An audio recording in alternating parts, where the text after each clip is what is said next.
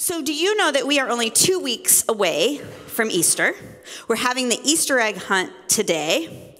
And I don't know if you know this, but at the Ferguson household, we're not big Easter bunny people. And you might have reasons for why you think we're not big Easter bunny people. There really isn't any backstory there, except for forever when the kids were little, we did the Easter egg hunt here at the village. And that was kind of how the boys got their baskets filled. But when I started to think about it, I wonder if one of the reasons why the Easter bunny wasn't a big deal in the Ferguson household is because of a story that my parents told me on repeat. Do you have any of those? Your parents just tell you the same story over and over and over again. Like, I know, I can tell it back to you. So now I'm going to tell it to you. Okay, so I was 3 years old. And my mom was outside looking for the Easter bunny. And my dad was inside with me. And my dad was quite the storyteller. And so I'm 3 years old and I'm excited. I'm excited to learn about the Easter bunny. And my dad said, he's big. And he has great big teeth. And when he jumps, he thumps and thumps and thumps and thumps. And do you know where the eggs come from? And, 3-year-old me, like, no, Dad, I don't know where the eggs come from. He's like, under his tail. Do you know what's under a rabbit's tail? And I'm like, what? He's like, that's right. The big Easter bunny with the big teeth poops out the Easter eggs. And about that time, my mom comes back in to excitedly tell her little girl, hey, I just saw the Easter bunny. I'm like, I'm not going out there. Now, at the time, as a little girl, evidently I didn't understand why my dad was in trouble. And it's ridiculous, right? Like, as adults, we all know that everything that was outside, nothing was going to hurt me. But that's what we do in life, isn't it? We look at our current situation, how we understand it, what we see with our eyes, and what we feel with our feelings, and we determine that's all there is. There's a definition of fear that is called false evidence appearing real. We look at the current facts that we have access to, and that determines our level of fear. We're in this series called Good News. And some of you may be sitting there thinking, I could sure use some good news. Well, our title today is Good News is Beyond Me. And some of you are thinking, isn't that the truth?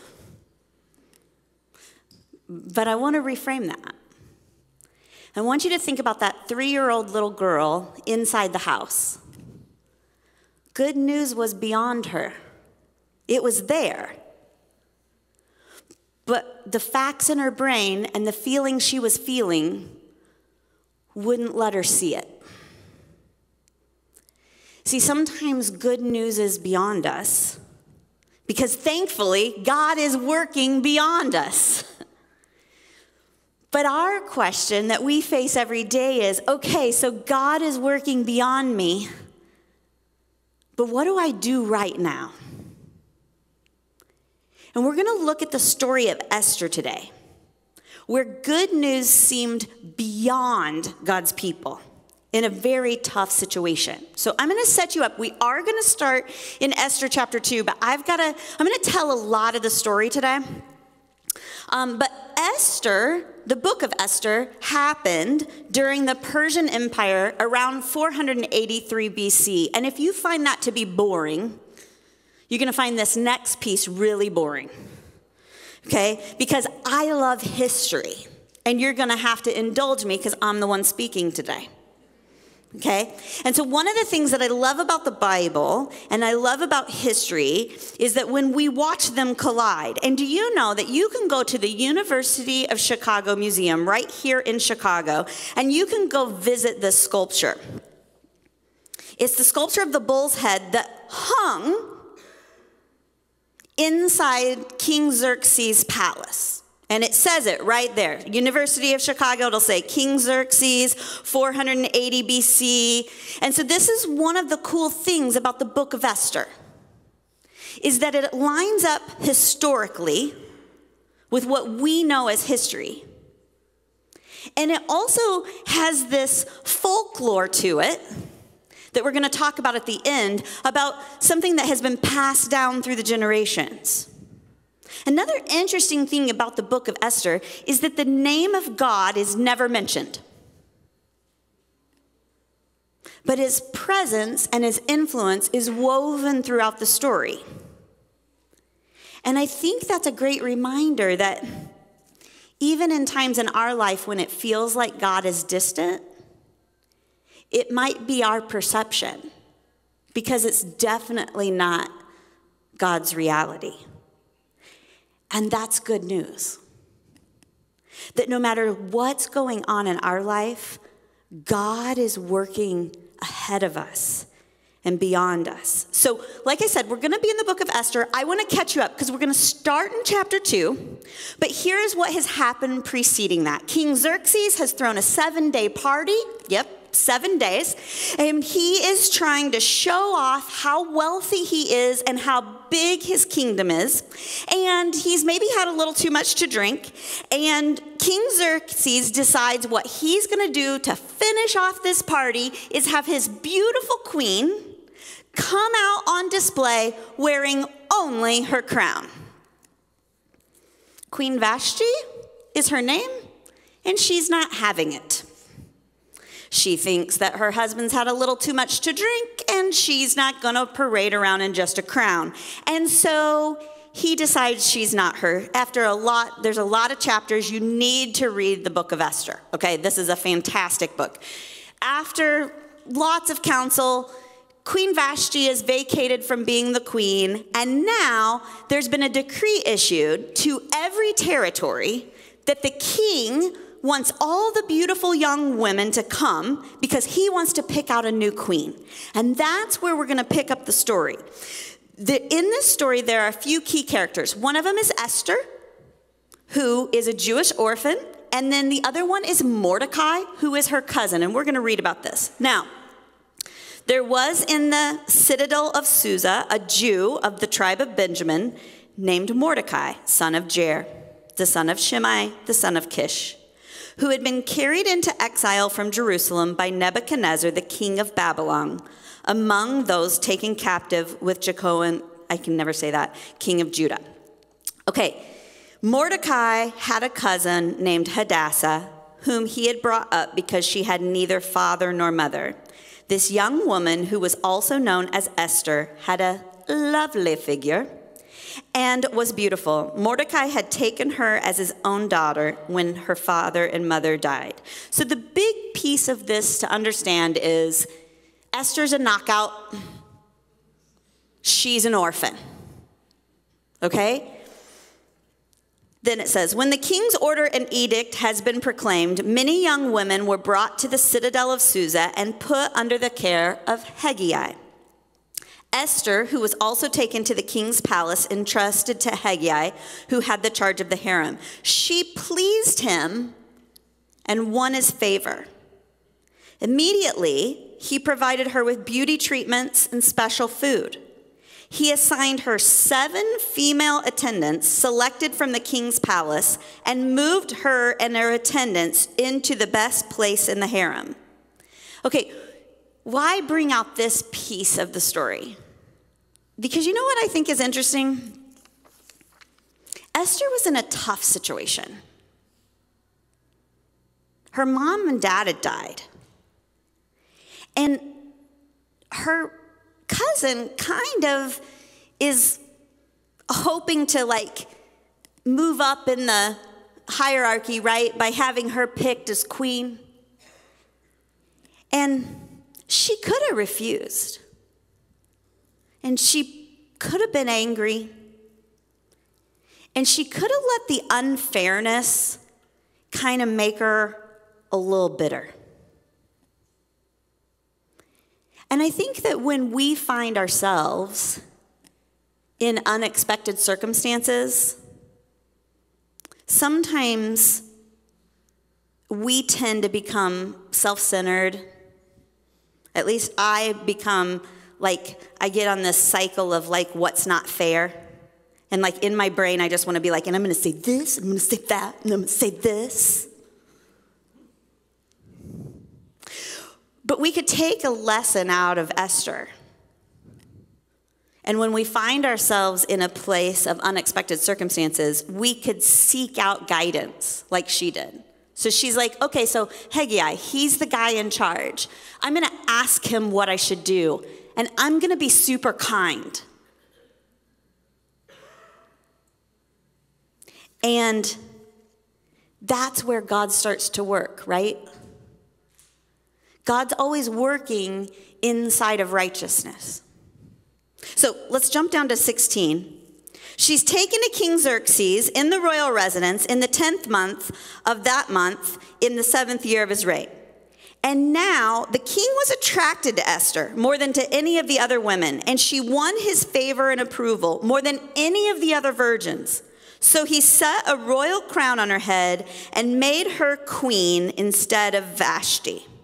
And so now she's queen, but guess what? The king doesn't know that she's a Jew. He doesn't really know where she's come from. He just knows she's beautiful. And then what happens next, you've got to go home and read the book of Esther. It reads like a movie. What happens next is kind of weird and it seems abstract. But Esther becomes queen, and then we hear Mordecai is still hanging out by the city gate. And he overhears somebody is going to try to kill the king. And so he tells Esther, he's hey, somebody's going to try to kill the king. Turns out that's true.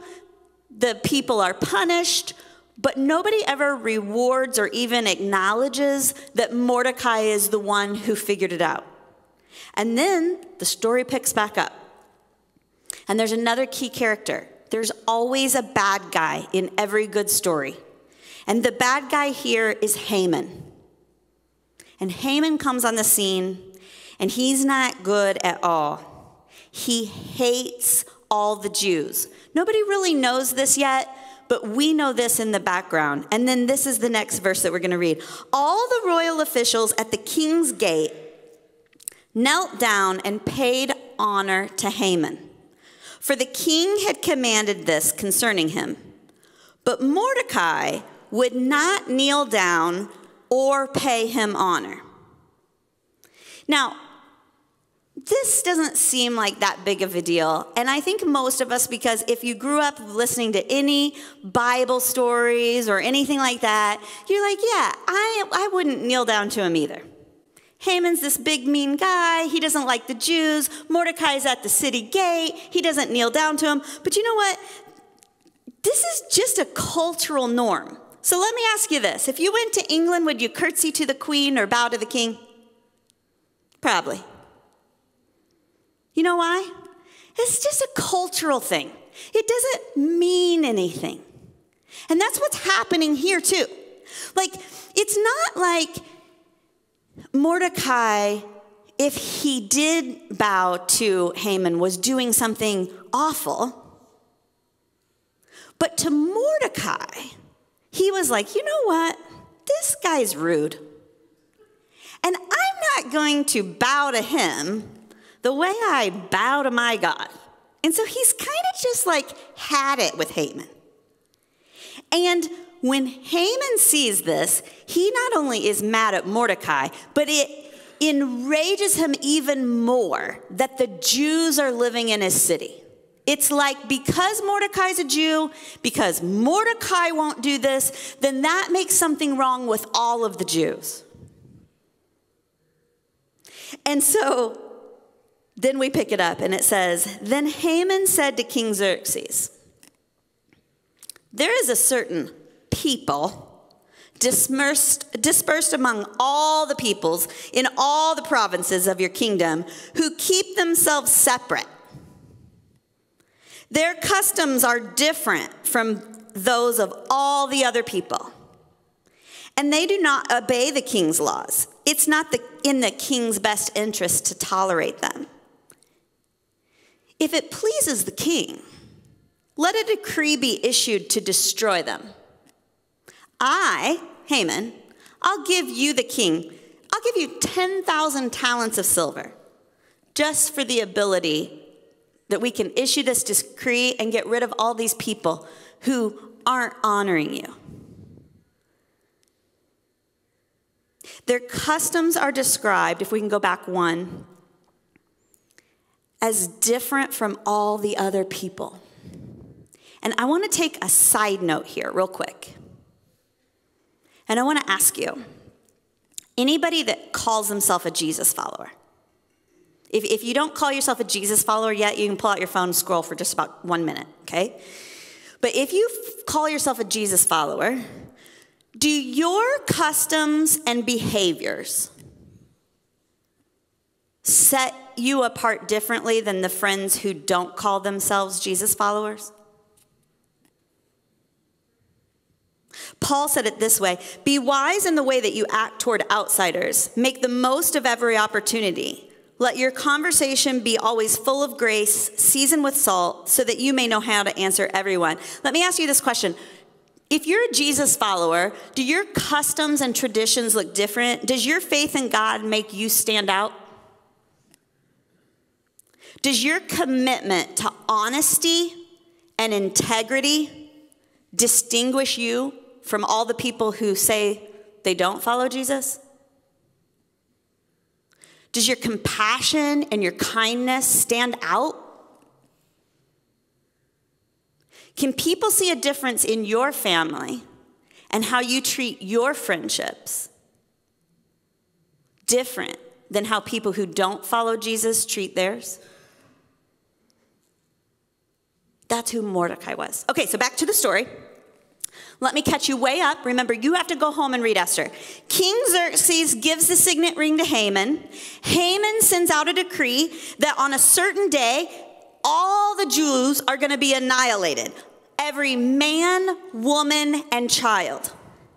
And when Mordecai finds out about this decree, he's devastated. And he shows his grief by wearing sackcloth and ashes and wailing loudly at the gate. And Esther hears about it. She doesn't hear him. I'm sure somebody's like, there is this crazy lunatic at the gate that's doing all these things. So she sends clothes to him. Like, maybe he doesn't have any clothes. Like, put your clothes back on and stop making a fuss. And Mordecai explains to the messenger everything that happened and pleads to Esther for mercy. And Esther's hesitant because she's like, I can't help you. And Mordecai says, please go to the king and ask for help. And then this is what's reported back. When Esther's words are reported back to Mordecai, he sent back this answer. Do not think that because you are in the king's house, you alone of all the Jews will escape. And he says, for if you remain silent at this time, relief and deliverance for the Jews, it will arrive from another place. But you and your father's family will perish. And who knows but that you've come to your royal position for such a time as this. You know what I love about this part of the story? Mordecai is focused on God. He's focused on what God's doing beyond them. He's basically saying, we can join God with what he's doing, or we can hide.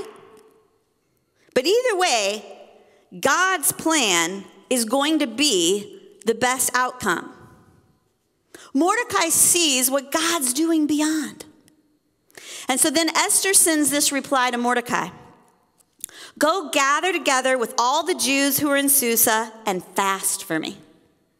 Do not eat or drink for 3 days or night, and I and my attendants will fast as you do. And when this is done, I will go to the king, even though it's against the law. And if I perish, I perish. So at first, Esther's hesitant. And what I love about this, that so many times when we read the book of Esther, we don't pick up on, is that when she's scared, the very first thing she does is go to prayer. Now, I'm going to catch you up on the story. She goes to the king. She tells him she's a Jew. She pleads for her salvation. And then through a dramatic series of events, all these things happen. King Xerxes can't fall asleep. Somebody reads him a dialogue of things, and he's reminded that Mordecai saved his life. So then he's like, who is this Mordecai? Haman is exposed for being this evil man and the scheme, and he hangs Haman. I mean, you got to go home and read the book, but the whole point of what we're talking about today is that so often the good news is beyond what's happening right in front of us. And so this is happening in 486 BC. There's no internet. There's no phones. So by the time the king realizes that Mordecai's a Jew and Esther's a Jew, there's no way to get news out to everyone to stop the decree, to stop the annihilation. And so what had to happen is they had to get word out best that they could that the Jews were allowed to fight for themselves. That's the best that they could do. And when they pick up the story, it says, the Jews struck down all their enemies with the sword, killing and destroying them. And they did what they pleased to those who hated them. Mordecai recorded these events, and he sent letters to all the Jews throughout the provinces of King Xerxes near and far. And he said, have them celebrate annually the 14th and the 15th days of the month of Adar, as the time when the Jews got relief from their enemies, and as the month when their sorrow was turned to joy and their mourning into celebration. He wrote for them to observe the days as the days of feasting and joy and giving presents of food to one another and gifts to the poor. I said at the beginning, Esther's really interesting because historically we see what happens, but also through religion and through the telling of stories, we see this story live on through Judaism. Do you know that Jews still celebrate this feast? It's called the Feast of Purim, and it's happening this coming Saturday. In 2024, it's going to happen on Saturday, March 23rd. And Jews around the world, at sundown on Saturday, will start celebrating. They'll celebrate by reading the book of Esther, giving to the poor, sending food to each other, and feasting. They'll have parades and they'll dress up in costumes to remember the day that God was working beyond them. And I'd like to encourage you to celebrate Purim. It would be such a good tradition. If as believers, we could learn to recognize that even in our darkest moments, even when it feels like there is no hope, there's no way to save ourselves, that God's working beyond us. See, there's something special about Sunday mornings. There's something special about coming to church and hearing other people sing. And seeing other people sit and believe the same thing. Because it's a reminder that it's not just about what God can do for us. It's a reminder of what God can do through us for others. The good news is beyond us. Maybe you're here today because you think you're out of options. Your marriage is struggling. Work is a challenge. The illness isn't relenting. Boy, money is disappearing, isn't it? And you're hoping for a miracle. just like Mordecai and Esther could not see God's hand at work in their life at first. I mean, if you really go back and think about it, they'd been exiled. Esther was an orphan. Mordecai was taking on a child that he didn't have money to raise. There might be some of you here today that are just as skeptical. I don't see it. You can't see that the Easter eggs are full of candy. Maybe you're not seeing God's work in your life right now. But that doesn't mean he's not there. Remember that acronym? False evidence appearing real. The good news is beyond us, and it's beyond our circumstances. I began today by saying, if good news is beyond you, what can we do right now? When we come to faith in Christ, we're promised a new mind, a new heart, and new desires. And this is so that we can shift the perspective from just our problems to what God wants to do in our lives and through others. And so we have a few things to remember. Number one, God is at work, and he has a perfect plan. But number two is what you can do. You can join what God is already doing. And this is a hard one. This is a hard one for me. This is a hard one I've been following Jesus since I was 12, and it's hard if you're just starting the journey. Instead of going to the Lord and asking him, what are you doing in my life right now? It's living a life more like Mordecai, where you're thinking about what's God doing in their future? What is God doing for his people? What's God's plan for love here? What does God desire? What does God want me to do to be a part of his beyond? Join what God is doing right now, even if right now you can't see what he's doing in your own life. The good news is beyond us. And I am so glad. Paul writes, and we know that in all things, God works for the good of those who love him, who have been called according to his purpose.